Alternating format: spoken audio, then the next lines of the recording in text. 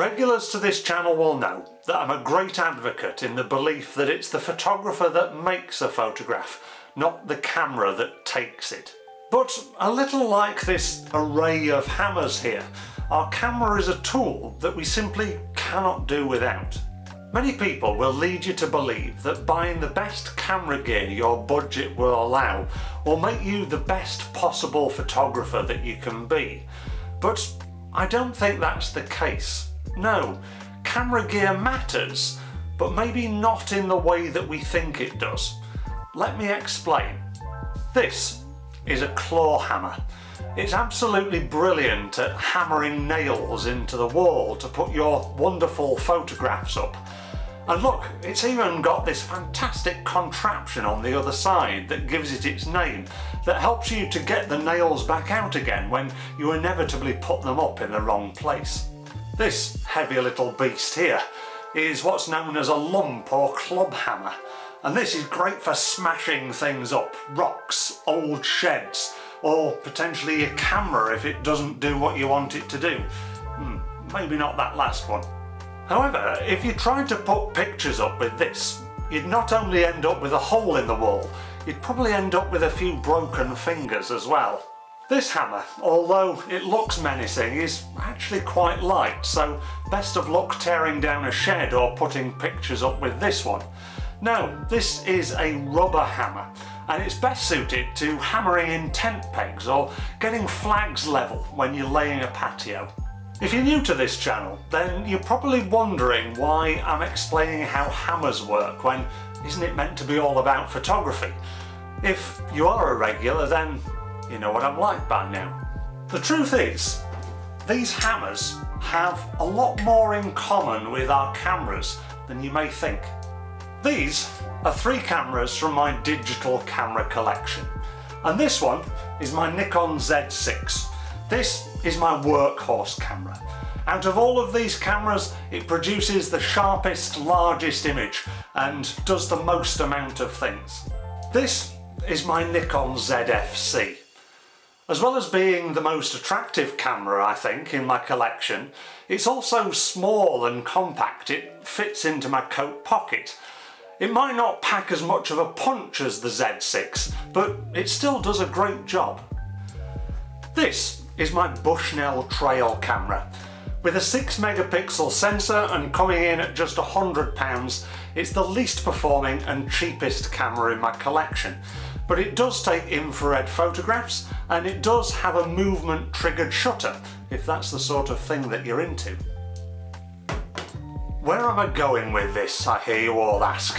Well, let me explain. Have a guess which one of these cameras helped me to pass my master's degree in photographic studies at the University of Westminster with merit. Yes, you're right, it was the Bushnell trail camera.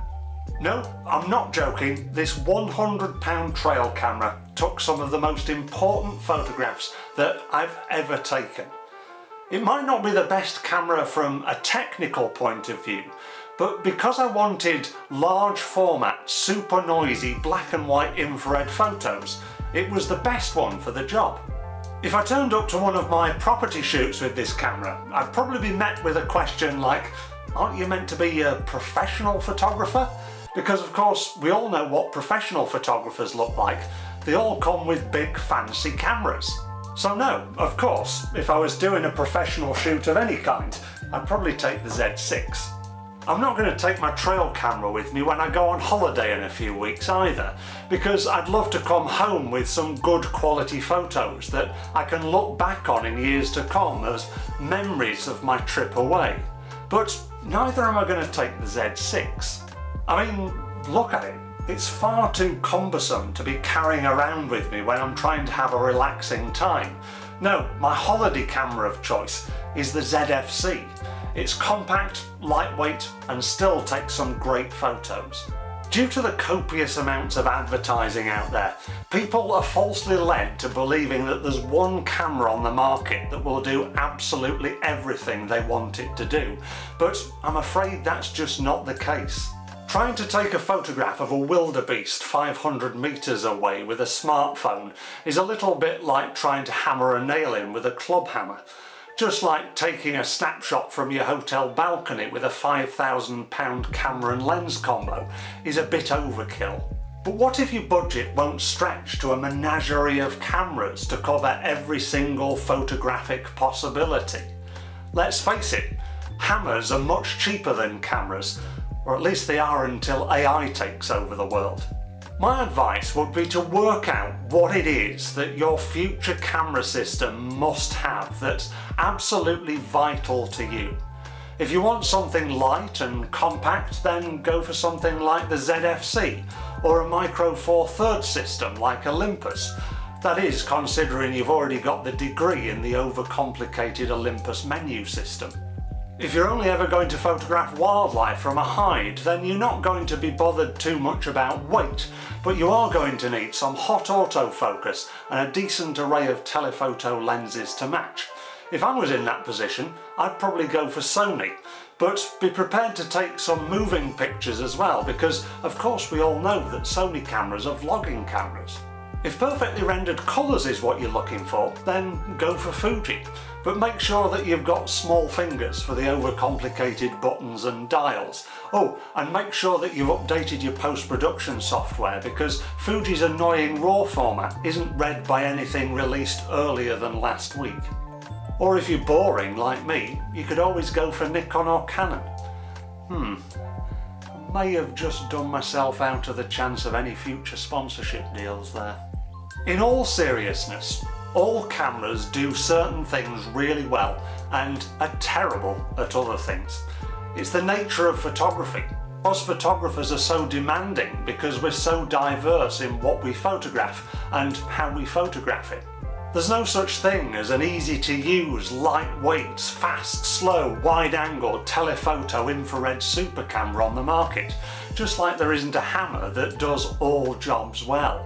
I've amassed this camera collection, as well as many others that are out of shot, over a number of years, and I do use each and every one of them as and when the need arises. The only time that I upgrade or change my camera equipment is when I see a shortfall in those needs and the equipment that I already have.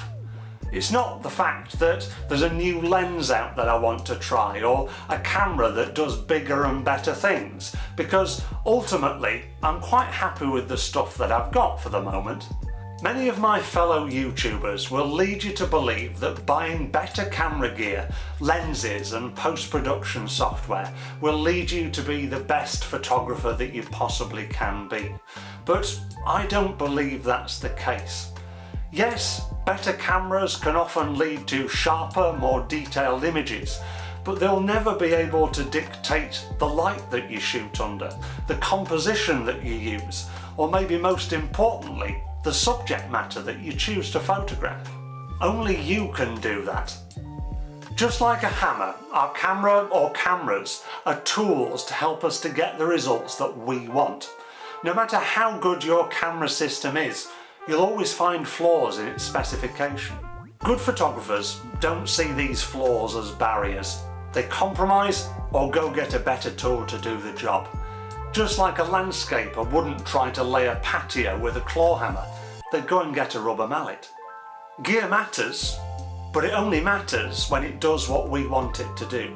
Now, if you'd like a task to help you get around those annoying flaws, then watch this video next. And don't forget to like and subscribe for more tenuous links between photography and the real world.